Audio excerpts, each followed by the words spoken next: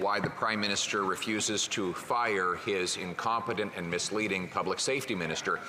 And it is that the Prime Minister himself was the one who accepted the transfer of Paul Bernardo from a maximum security prison to a medium security prison where he would have access to human interaction, more freedom, and more comfort. His office knew 3 months beforehand, and his cabinet has the power to direct the correctional authorities to keep mass murderers in maximum security prisons. Will the Prime Minister show the courage to stand on his feet and explain to victims of Paul Bernardo why he wanted to give this monster more freedom and comfort? Yes. Yeah. The Honourable Government House Leader.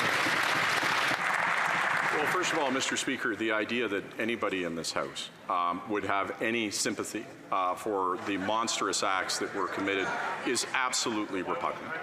The second thing that I will say, Mr. Speaker, is that it's unfortunate that the Leader of the Opposition mischaracterized what happened. He knows very well that Correctional Services Canada makes those decisions independently. He knows very well as well, Mr. Speaker, that we have a system we're not supposed to interfere politically with that.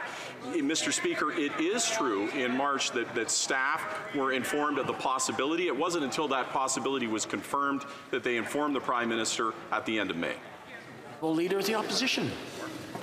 Based on that account, the Prime Minister knew the day of the transfer, and his office knew 3 months earlier. The government has in the past issued directives to correction services on what should be done with various classes of prisoners, like by forcing those with contraband into dry prison cells, for example. In other words, they do have the power to direct corrections on these issues. The Prime Minister and his office knew for 3 months. Given that he's here in Ottawa today, does he have the courage to explain his decision to let this monster go out of a maximum security penitentiary? Yes or no?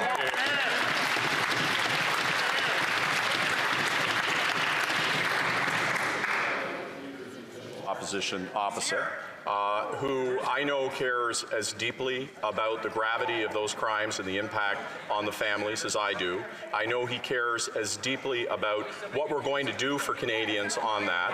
I also know that he knows the independence of our correctional services system. I know that he also knows that we're not supposed to interfere politically. And so I would ask him to work collaboratively with us to find a way where we don't politicize Correctional Services Canada, and we work together to make sure that the families who are impacted in crimes of this nature are taken care of, Mr. Speaker. The Honourable Leader of the Opposition. I look across at the Prime Minister's seat. I know that he is in Ottawa today, and if he had the courage, he would be standing to answer these questions directly. No,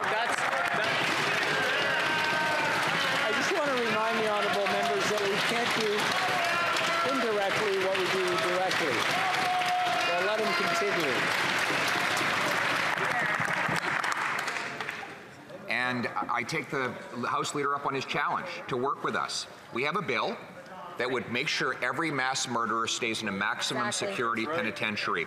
It's before the House. Will the government pass it with unanimous consent today? The Honourable Government House Leader.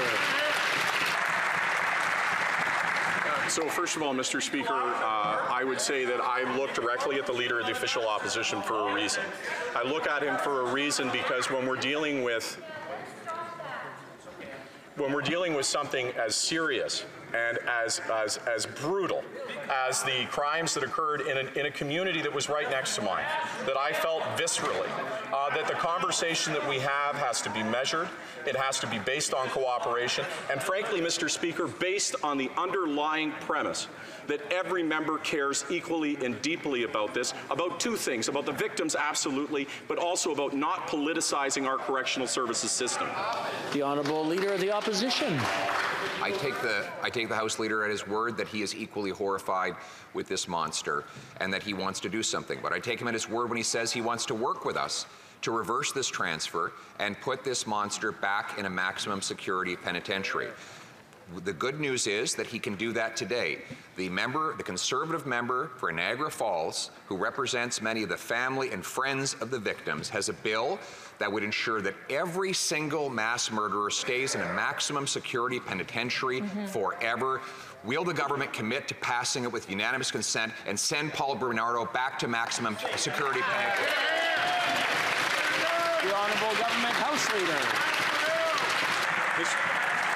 Mr. Speaker, we are, in all instances, ready to have a conversation about how we don't politicize our correctional services, about how we ensure that we take care of victims and their families.